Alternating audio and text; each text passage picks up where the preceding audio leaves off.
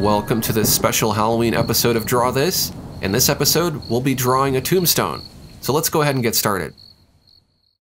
I'm using Corel Painter today, but you could follow along with just about any art application that has pencils. I'll start with a tall canvas here. I'll create a new layer to sketch on, and I'm going to be sketching using symmetry or mirror painting mode, as it's called in Corel Painter. I'm going to be sketching using the sketching pencil, and this is a custom brush I created. Now if I hold shift, I can draw straight lines, and I'm just going to indicate the base of the tombstone here. That'll just be two rectangles. And I'll do a taller rectangle on top of that. I'll round the top and curve the sides, and this will be the general shape for my tombstone. You could really do any kind of shape you want. I'm going to go ahead and give it a bit of a border, and I'll go ahead and give it some edges that go off into perspective. I'll also sketch a little bit of a skull here in the top center, and I'll add a few other little decorations just to fill in the rest of that negative space. Now I'm going to go ahead and disable symmetry so that I can paint asymmetrically, and I'll go ahead and erase some of these areas here where the lines should not be overlapping, just to clean it up. Once I'm finished, I'll turn mirror painting mode back on, and I'm going to add a little flourish down here in the bottom corners as well. Now I've done a pretty good job of eyeballing my vanishing point, which goes off toward the center, but I can go ahead and use perspective guides here in Corel Painter if I really want to make sure that my perspective is absolutely perfect. I'm going to go ahead and select the Perspective Guides tool, change the preset to 1 point standard horizon, and then if I drag the red horizon line up, I can reposition the vanishing point. Now I want to look at these green guides coming out of the vanishing point, and I want to line those up with the diagonal lines coming out from the base of my tombstone, and just try to match them up as close as you can. Now I did a pretty good job of drawing it in by eye, so I don't really need to fix this, but you could use this tool to fix that angle and get it going off into a proper perspective. Now when perspective guides are enabled, you can only draw in perspective. I can draw this horizontal line, but I'm locked into diagonal or horizontal lines. That is, until I turn off perspective guided strokes. Now hiding the visibility of the perspective guides does not disable perspective guided drawing. You need to do that up here in the properties bar by turning it off with this button. Now you'll be able to draw freeform. So I'm going to draw these little shadows here that'll establish that the light is coming from the front on the left. And then I can go ahead and just use my eraser to clean up a few more of those guidelines and darken in some of those shadow areas. I'm going to go ahead and just thicken up some of these edges here and clean up the angles a bit. If your pen supports pen tilt, you can tilt your pen and shade with the side of your pencil to get a thicker, bolder line. So I'm just going to go and just add in a little bit more detail here in a few areas.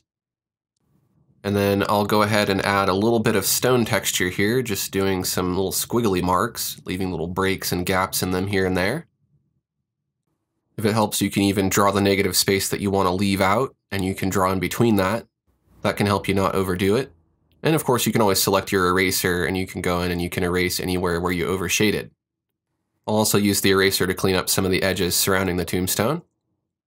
Next, I'm going to add some three-dimensional depth. If the light is coming from the left, and there's some things like the skull and these other embellishments sticking out, then there'd be a hard shadow cast over on the right side, opposite the light source. So I'm just going to make those edges darker. The thicker I do the lines, the more it's going to look like these things are standing out off of the surface.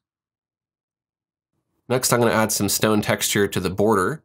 I'm going to go ahead and just use those same squiggly marks, just going back and forth and zigzagging and leaving a few little areas here and there so it looks like there's some dark areas of stone and some light areas of stone. It's best not to overthink it and just do it.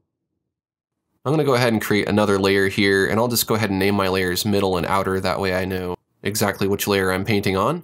I'll go ahead and fill in this middle area now, just adding some stone texture. The stone's going to be carved a bit differently in this area, so I want the texture to look a little bit different. I'm making it a little bit darker and a little bit denser.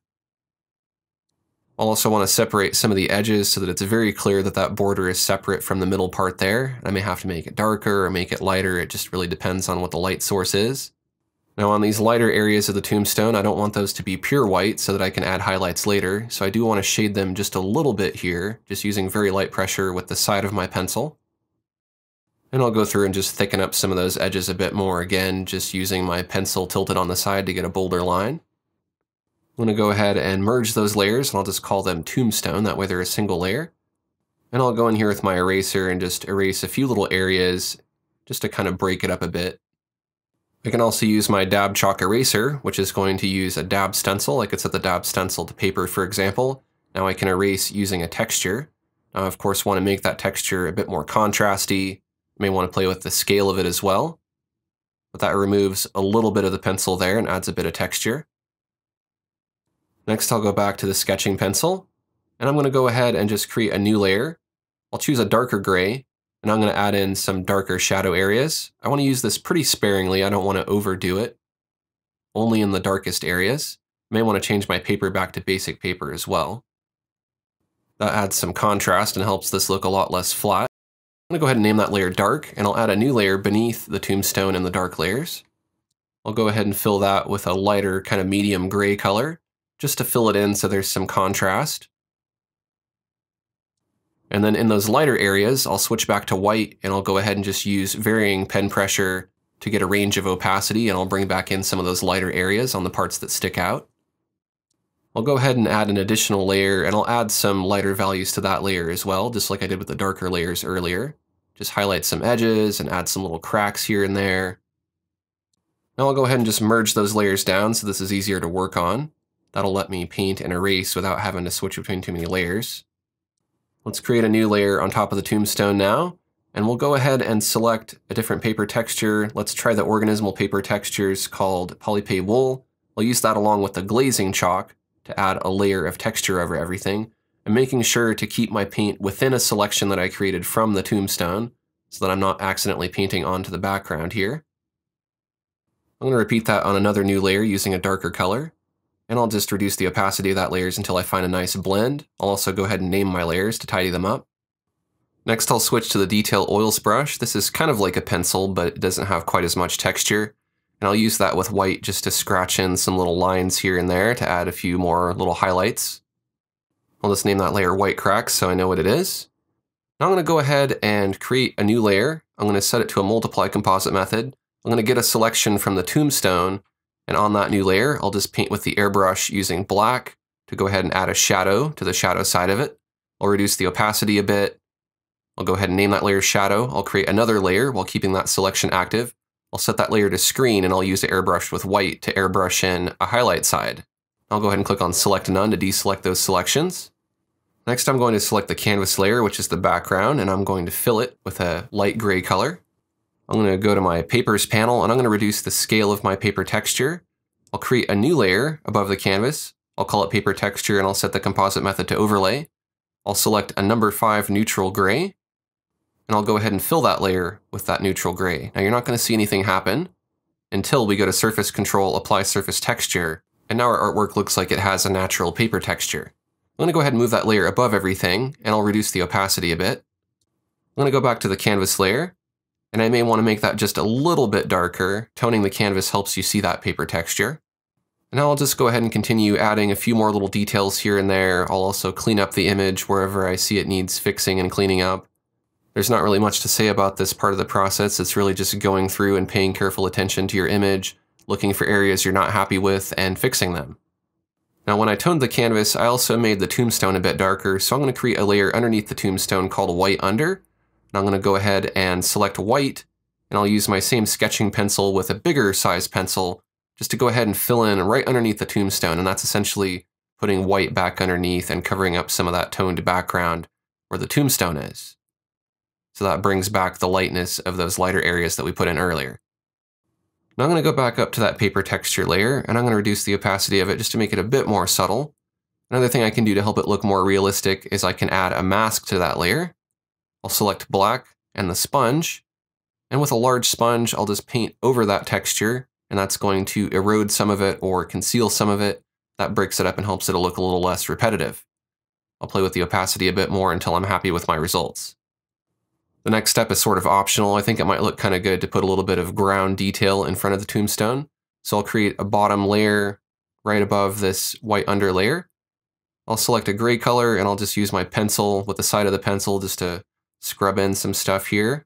This could be grass, or it could be dirt or reflection, or really whatever you want. And you can tilt your pencil upright and you can get thinner lines. We'll have it kind of fade out as it starts to go into the background so that it's a bit more subtle. But just build it up however you like.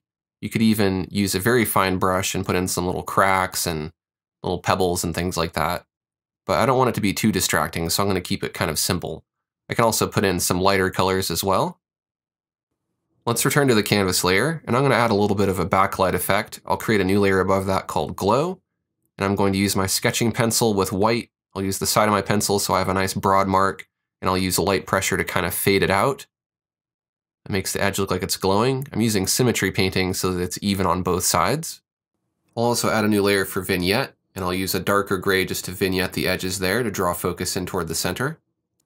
And then I'm getting near the end of the painting, so I'm going to go ahead and just merge down all of my tombstone layers into a single layer, and that'll allow me to just really quickly go in and just clean this up, sampling colors from the background and cleaning up the edges and things like that. These are really just the finishing touches that are going to bring the piece together. Now I think I want to add a little bit more darkness over on the shadow side to make the skull stick out more, make a few of these things pop out a bit more. I'll add a couple more details, and with that, we have a finished pencil drawing of a tombstone. So that's it for this special Halloween episode of Draw This. If you enjoyed this video, make sure to click the like button. And if you're interested in learning more about drawing with Corel Painter, check out some of my courses. There's a link in the video description. Thanks for watching, and I'll see you next time.